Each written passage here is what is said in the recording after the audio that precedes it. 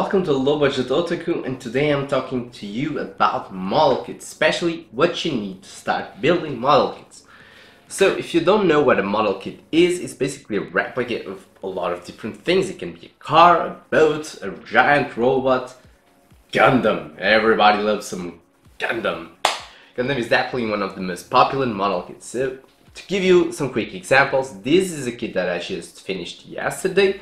It's actually not finished, I finished building it, but it's very plain. You can clearly see it's a plastic figure and it's fully articulated, but if you paint and if you give it some weathering, that is giving some damage effect, something like that, it can become a lot more realistic. Like for example, another model kit that I have here, these two are from Pacific Rim. This is Gypsy Avenger, and you can see that it looks a lot better than this. I got it some weathering, I put decals on, that is stickers that you can put to give some more detail. Most of them bring these stickers inside the boxes and it becomes a lot more better. I have here another example. This is a Gundam, of course, from Gundam Build Fighters. This one is basically finished. I'm not going to change it, anything else. Looks great. This is a hydrate kit.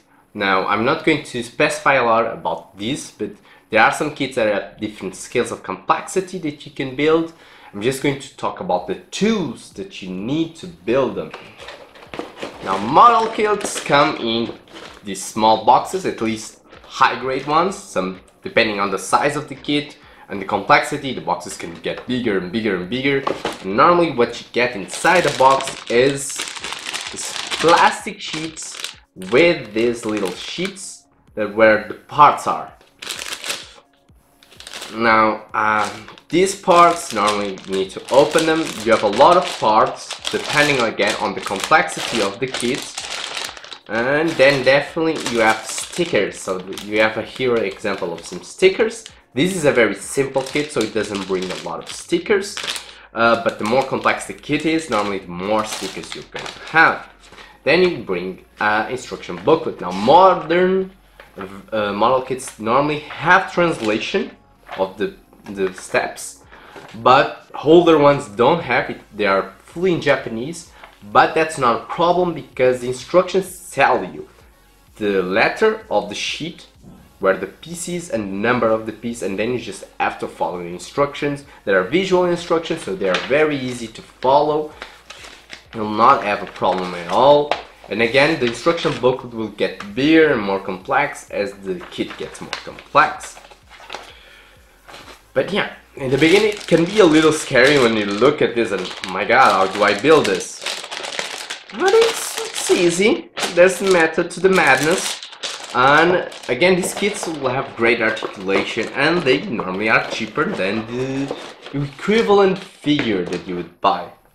So now, what do you need? So I'm going to start with the basic things first. So we need some cutters. Now, you should buy good cutters. Now, the first cutters that I bought was this, to build my first EVA model kit. I bought it, I had nothing. And I was like, oh my god, how do I build this? And I started searching and starting buying things. So this is bad. This is good. This is a good cutter that I bought. It is thin. The thinner the cutter is, the more precise you can get, and the spaces in these sheets are going to be very small between the piece and the place where you need to cut. So the thinner it is, the easier it will be to cut. Now, after you cut your piece off with the cutter, you need to remove the extra plastic that is going to remain from the sheet. And for that, you're going to need two things. Blade, so dissection blade, and you're going to need a cutting mat. So the cutting mat is basically for not cutting your table. You're going to use this and you're going to cut this. This is proper for it. You have lines in here so you can align the piece. It will help you out a lot. And you're going to cut close as you can to the plastic piece, and then you need to sand it down. Why? Because you will need, after you cut the little num mark, you will leave a little num mark. You will leave a little bit of the plastic with a different color than the rest of the piece, and for that you need to sand. And for that you can either buy some metallic sanders, or you can get these are sanding sticks. These will wear down over time and you need to buy new ones later on, but they are much more practical than the metallic ones. And you have them from different thickness. So for this is very thick, it will sand a lot of the plastic off. This is good if you still have a lot of plastic to sand. Then you have these ones, for example, they have different sides with different thickness. So this one is a little bit thick, not as much of course as this one. Then you have this one is a little bit softer, and then this one is good for polishing the piece and to really get a uniform finish. Then for example you have these blocks, again it's the same theory, thick, less thick, polish.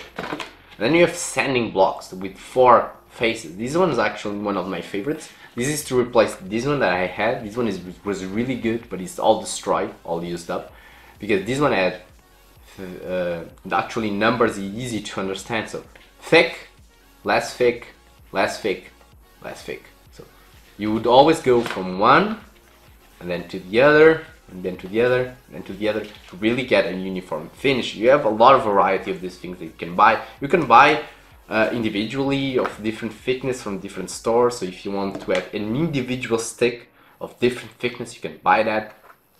I bought the easier ones that are a combo set, but you need that to really remove those numbers and get a uniform finish. Next thing that you're going to need is tweakers. A straight one and a curved one. Why two? Well, because when you're taking some pieces, sometimes you need to get pieces and put them in, and you cannot do that with fingers. It's not that common, but it happens.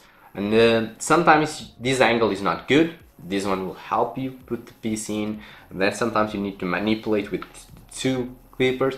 So you should have 2. Now I, for a long time, only used this one, and I had no problems. But it is easier if you have 2. So you should get these 2 kind of. Now, another thing that you're going to probably need. And now we're going to start showing you some more advanced things.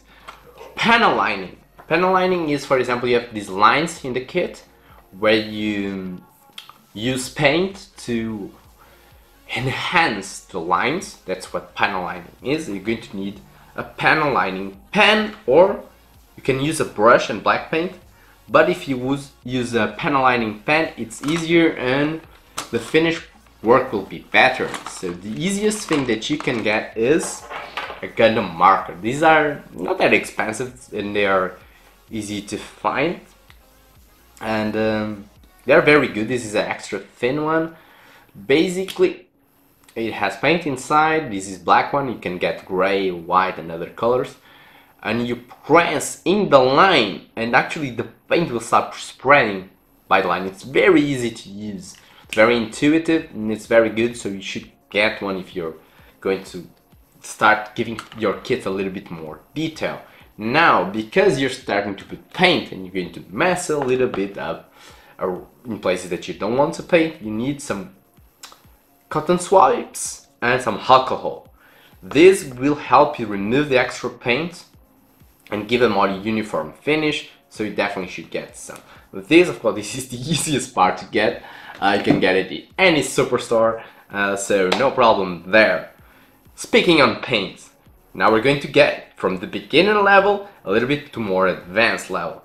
Not advanced, intermediate, let's call it intermediate, because with the stickers and with everything that I just told you, you already have a nice looking kit, because the stickers will give you the eyes, will give you a lot of the different things that the detail the kit needs.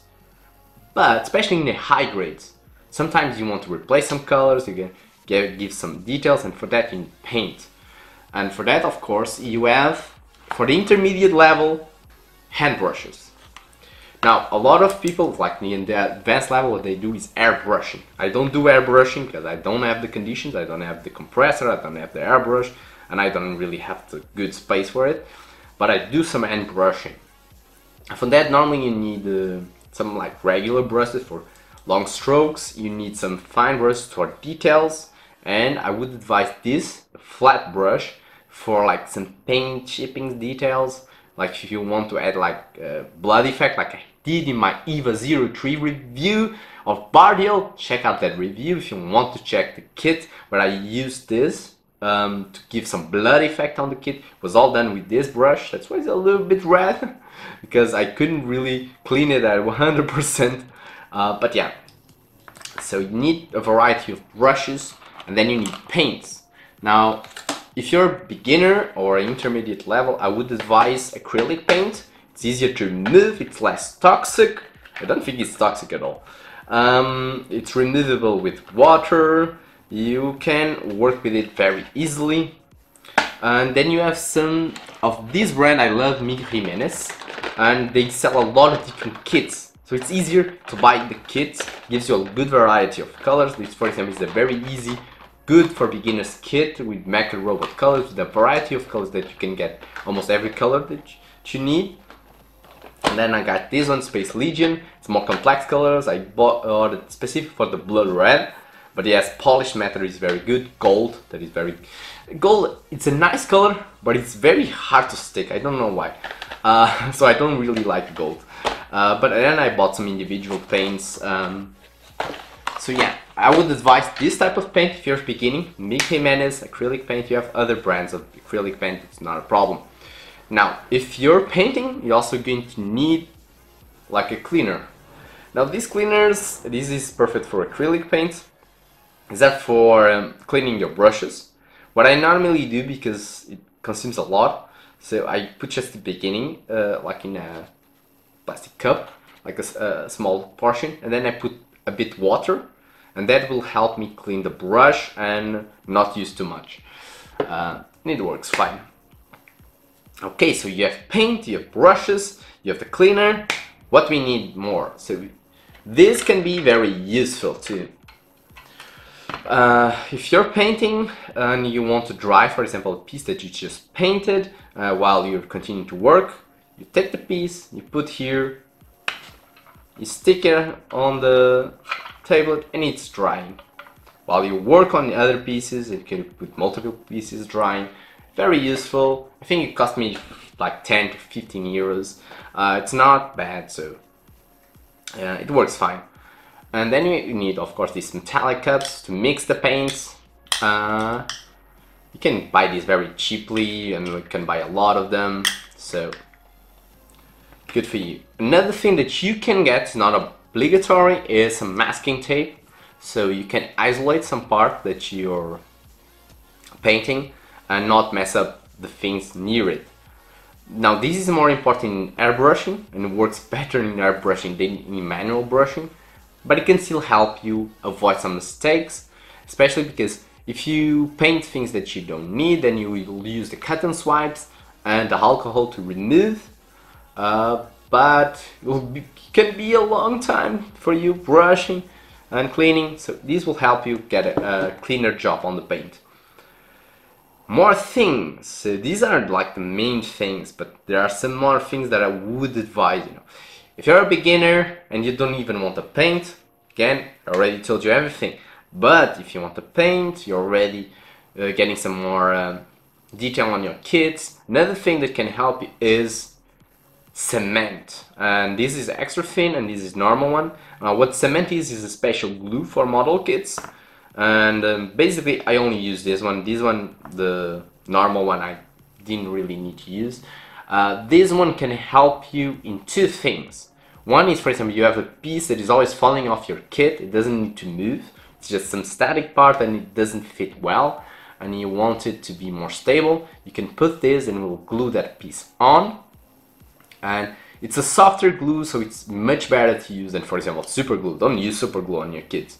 Use this. It will be much better.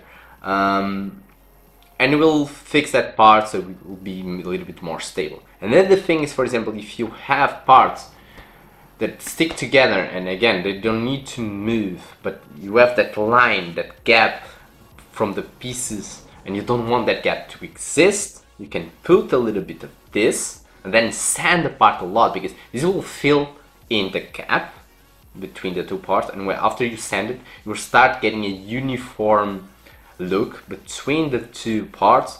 After a while, that little gap will disappear. So we'll fill in the gap, and after you sand the sanded parts of the plastic, will also fill in the gap, and will do a very good polished finish. And so if you want that extra detail, you can do that. But yeah, for me, I mostly use it to glue some parts that are a bit loose, and it will help with that.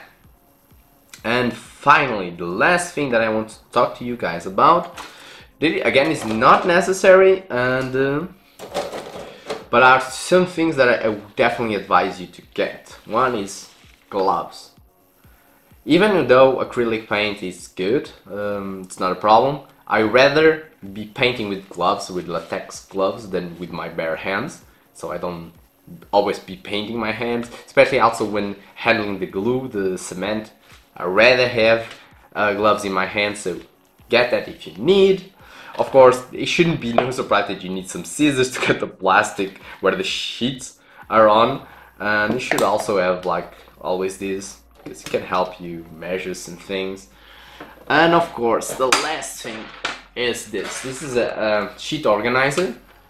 I saw some people saying that this is completely unnecessary. I agree, but I like to have it because it helps me organize the sheets. It makes it easier in the small space that I have to build. And yeah, that's it. That's all the things that I can think of that you need as a beginner.